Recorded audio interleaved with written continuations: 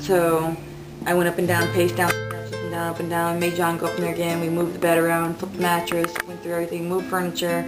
Couldn't find it. Another hour, so it's about 2.5 hours later.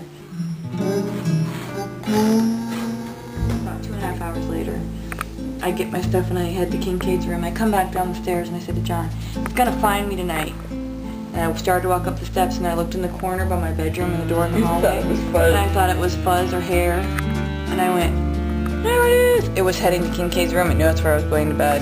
More of the bed screaming, screaming, "Ah!"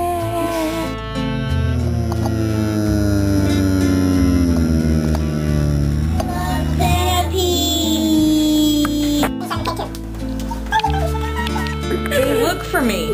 They look for me. They look for me. The dramatization of what just happened moments ago. It's in the corner. You're gonna have to move the table out. I can't get it. You have to get it. Oh God. Shannon, make her get it. Alright.